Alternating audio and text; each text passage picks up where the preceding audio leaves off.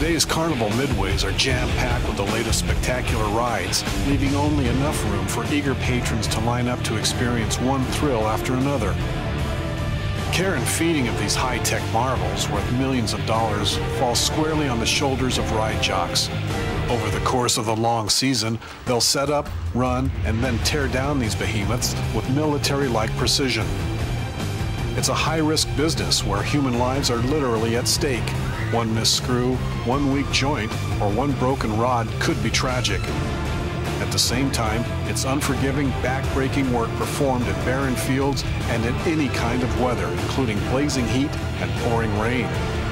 It's definitely not for everybody, but this is the life of ride jocks.